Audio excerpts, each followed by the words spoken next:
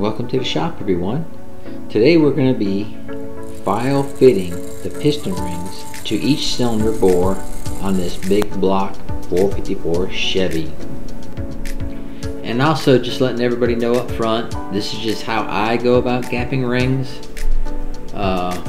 It's always best practice to read the ring manufacturer's instructions and also the ring gapping tool you might be using, how they would suggest you use it. Over time I learned to use it a different way.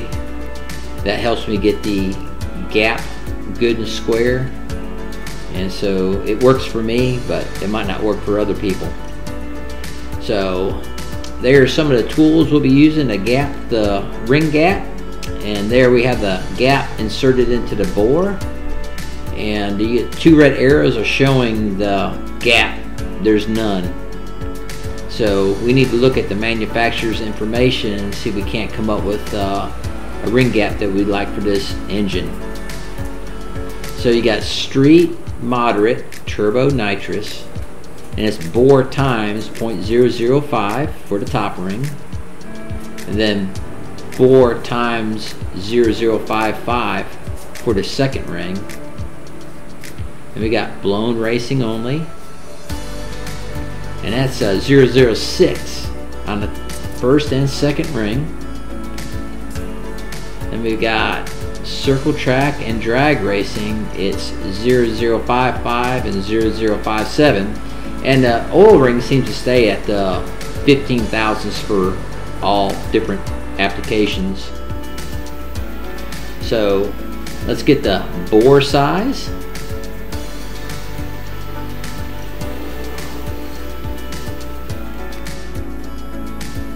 So it looks like we got a 4-inch 280 bore, and I don't know, the blown only, I don't really want to go quite that big, but pretty close.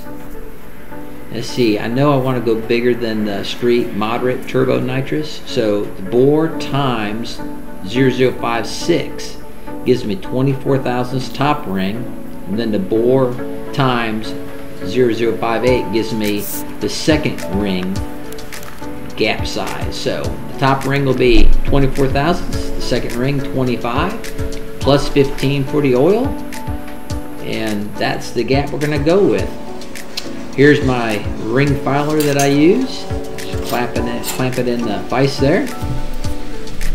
So now I'm going to take a #1 ring, stick it in the bore. And I have an old flat top piston I'm using to push down the bore, make it good and square. Then on the feeler gauges, I got like a 20, a 22, and a 24. So what I'll do is I'll file it on my ring filer until I get my 20 to go in. Then I know to be a little bit more careful. And then I'll keep cutting off a little bit more until I get my 24 thousandths snug fit for the top ring. And it'll take a couple times. As you do the engine, you get a kind of a feel of how much to take off the ring, so it speeds up a little bit once you kind of get used to a couple cylinders. But the first couple ones are always a little bit cautious, take a little bit more time. So there, I got a good fit with a 24. And now I'm going to deburr the ring a little bit. I have like a points file, and I'll take off the rough edges from the filing. And I actually have a better way to do it. I have like a small grinder, or a grinder that has like a scotch wheel on it, and that's what I'll usually end up using, and then use a small file just to get the inside. So let's get another ring. Let's insert it in the cylinder. It looks like I'm on maybe number 5. So at this point you're just doing the same thing and repeating the same process until you get the gap where you want it. Now the reason we do the individual bores is because the finish of the bore can vary a slight amount. So when you gap a ring to a certain bore, it's gapped exactly for that bore. And the way I was shown to like keep up with it nicely was just after you get done gapping them, you just leave them in the bore. So once I get all the rings gapped, I'm going to leave them in individual cylinders that they're gapped for. And when I assemble the rods and pistons, so if I got #1 rod and piston, I'll go to #1 bore, pull out the rings, and install them on that piston. So just a good way to keep up with them after they're gapped is just leave them where they're at. So it looks like we're on the last cylinder there as far as the top ring goes. Like you can see, no gap whatsoever.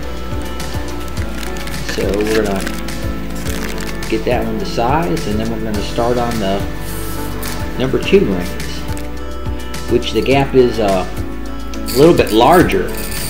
And you would think, you know, it wouldn't be, because the whole gap thing is the more power you make, the more heat you put in the engine, the more things expand.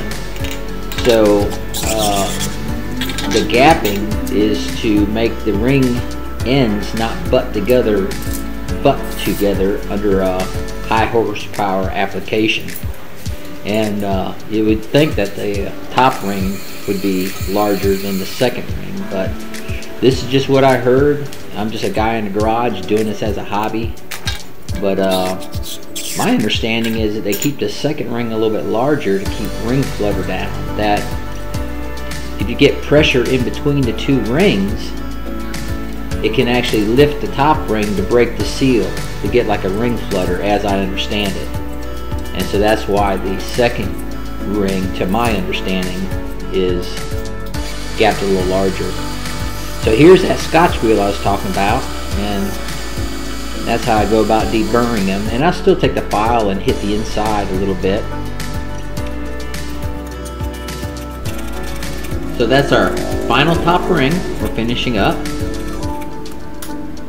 And stick it in that last bore. And there we have showing you #1 rings all gapped, all in the correct bore. Everything went nice.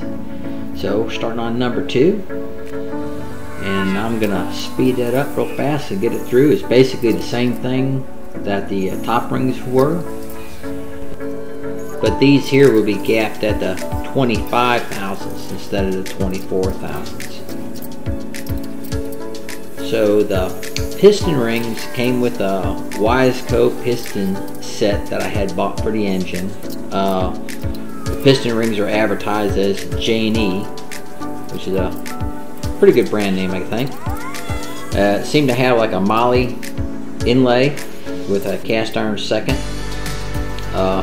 And also with the ring filer that I have, you'll see that I turn it into the ring, and that's so that sharp edge won't protrude out, even though I file it down when I'm done. But also I wonder sometimes if that inlay, if you turned it the other way, could actually be pulled out of that top ring slot. So I always turn it like counterclockwise into the rings when I file fit them.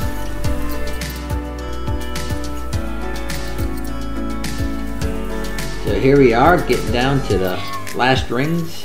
I'm gonna have to file fit, at least of the second rings. Everything seems to be going really good. Really happy with how they're turning out.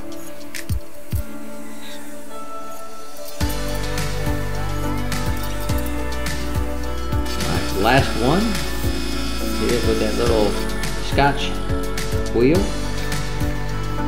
So we got 1, 2 done. Got the oil rings, and all they really have to do is be plus 15,000. So I stuck them in the bore, and all of them were above that number, so I didn't have to do anything to the oil rings.